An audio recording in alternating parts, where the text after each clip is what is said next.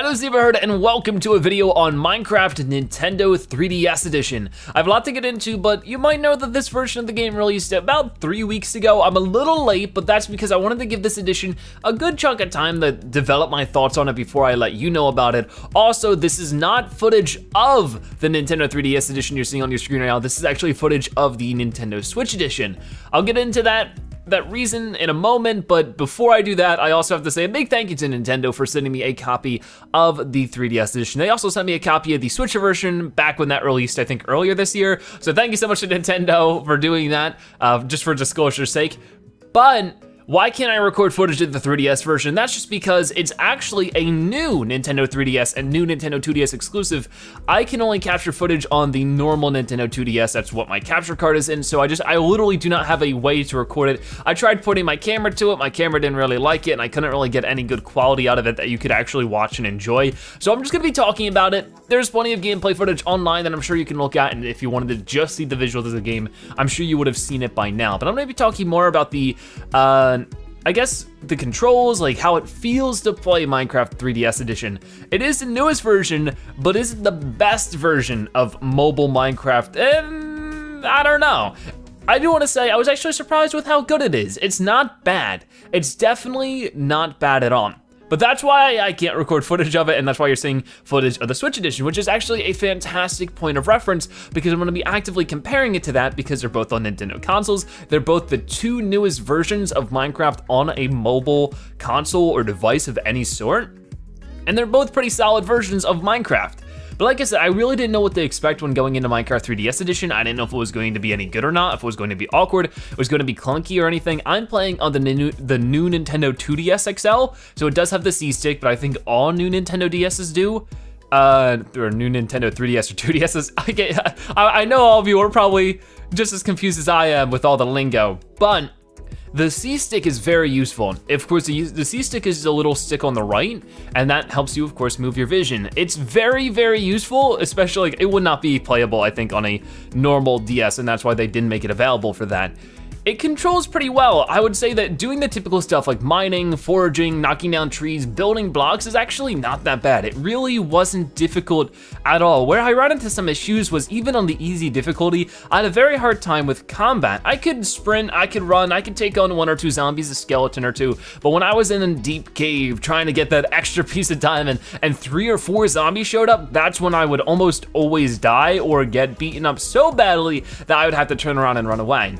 I think that's really pretty well remedied by just being careful. If you have a lot of armor, if you have the best armor, and if you have stuff like bows and arrows, that can help you a ton with surviving in combat. But that initial combat at the very beginning of the game, if you're trying to get early diamonds or even early gold or iron, and you run into a couple of zombies, you might have a hard time. Stuff that, like, once again, if you're prepared enough, wouldn't be an issue, but if I was doing that same thing on the PC version or even on the console versions, I wouldn't have too much of an issue. So it does sort of have that downside that the game really feels harder to play overall, but for the most part, it's totally fine. So if you can get around that, and if you can get used to the controls, if you can spend a lot of time on it and just really get used to the control set, I'm sure you'll be totally fine. Now, there are actually some things about how the game controls that I actually liked better than normal Minecraft console editions like the Switch version and the PS4 version, and that's that you always actively have the map available to you. And one thing I don't like about even the Switch version, as you can see on the screen right now, like if I wanted to see the map, I would have to go to the map slot and then have my character look down to see where I am. On the 3DS version, it is always on the bottom screen at all times, and that is really nice. I like that a lot. And it's just really easy to be able to physically look down, see where you are, and still be able to actively, you know, look at your top screen too, be able to switch between that. It's much quicker than, of course, having to pull out a map, and then while you have the map out, you can't pull out your weapon, you might be in danger. You know, if you're running away from monsters dark at night and you're trying to find your way home, that can be really tough. So that remedy gets remedied a lot with that. I think it's a really nice touch, and it's a way to make the game a little bit easier in exchange for it being a little bit more difficult with the controls. Now, I do think they could have made it a little bit more easy, and I think the best way they could have done that is when you pull up the menus. If you go ahead and you try to change your inventory or you're opening a chest, it would have been really nice if when you do that, it pauses the game, but it doesn't. So if for whatever reason I really need to pull out my sword, if I accidentally put it in the wrong spot in my inventory, or maybe my sword broke and I have a second one, I have to go and pull it up, but I can still be attacked during that time, and that's just really difficult because, like I said, the controls being harder to access, harder to manage. So I would like that to be something maybe reconsidered, where the game pauses, or maybe even just have that option in the options menu to pause the game when you're doing in-menu things, because using the touchscreen did take a little bit to get used to, but once I got used to it, it was actually pretty intuitive.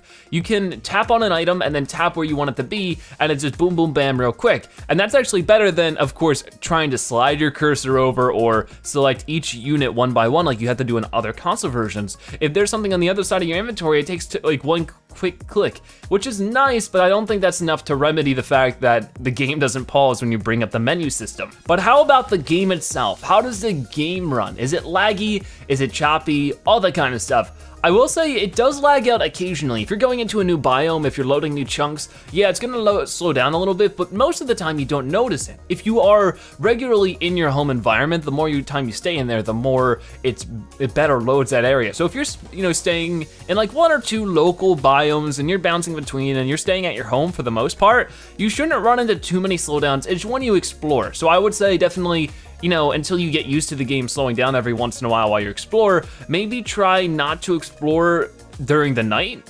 That kind of stuff might be helpful. But beyond that, yeah, the game is very, very playable. The biggest obstacle when it comes to actually the game itself would probably be getting used to the small resolution. No matter how big the XL screen is, the resolution of the game itself is still only 240p.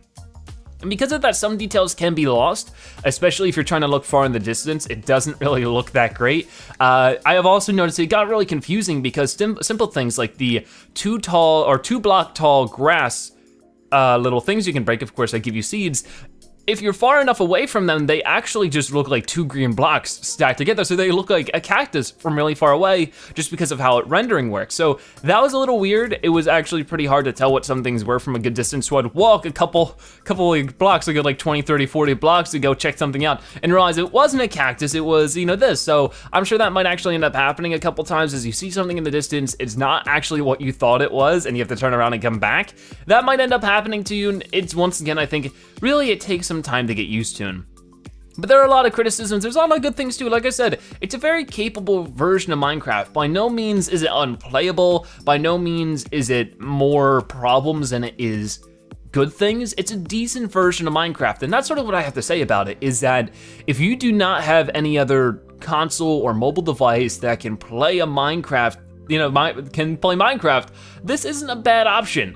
It's not one of those things where it's like, oh, if you only have a 3DS, just don't bother playing Minecraft because this version's bad. It's a good version. It's just the other versions are definitely better, as far as I'm concerned. The Nintendo Switch version is very good. It's, in my opinion, the best console version because you have all the features and all the capabilities you would have for the Xbox One and PlayStation 4. I mean, until Super Duper comes out, the Super Duper graphics pack, then maybe Xbox and Windows 10 will be sort of feature-wise better. But if you don't care about the Super Duper graphics pack, the Nintendo Switch version is really good. They just released the Better Together update, which means Nintendo Switch and Xbox and Windows 10 players can all play together on the same server. So if that's a perk to you, if you want to play with your friends, I don't really know what the multiplayer capabilities are. I don't even know if you can play this game online on the 3DS version. I actually didn't really consider that too much. Personally, I'm the kind of person who likes to play Minecraft solo for the most part. Servers are fun, and I do them occasionally, and I've played them with you guys, the Zebra Herd, in the past, but mostly when it comes to me enjoying Minecraft the most, I like to play it single player. So if we go down the list of mobile Minecraft versions from like best to worst, where would Minecraft Nintendo 3DS land? It's really hard to say. I personally haven't played the mobile version, Minecraft Pocket Edition, but I know it's very feature rich, and I know that there's a lot of custom ability to it. Of course, you have servers, you have the ability to have custom, I think they're not called mod packs, but you know what I'm talking about if you know Pocket Edition. You can have like customized stuff that the community creates that I think also Windows 10 has.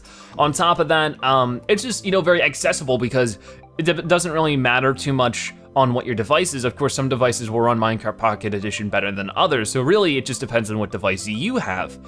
Then there, of course, is Minecraft Nintendo Switch Edition. Like I said, this is my favorite version of console Minecraft to date.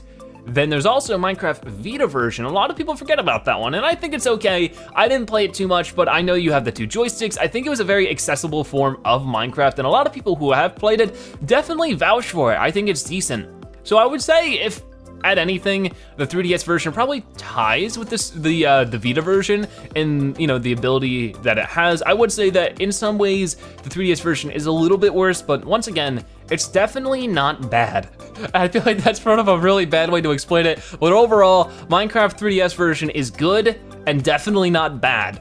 It just depends on what your options are. If you have more options available to you, like if you have a really good phone, or if you have a Nintendo Switch, I would suggest getting those versions instead. But if you have a bad phone, or you just don't have any other device that plays Minecraft right now, this isn't a bad option at all. Now, when it comes to the future of Minecraft 3DS Edition, I wouldn't go in with much expectations. I wouldn't go in expecting any mashup packs. I wouldn't go in expecting any DLC. If you're buying the 3DS version, expect to buy it and it to stay the way it is. Like, I mean, I'm not saying that they won't update it. I'm just saying don't expect it, because I don't really know how they're gonna support this with it being so late in the 3DS's life cycle.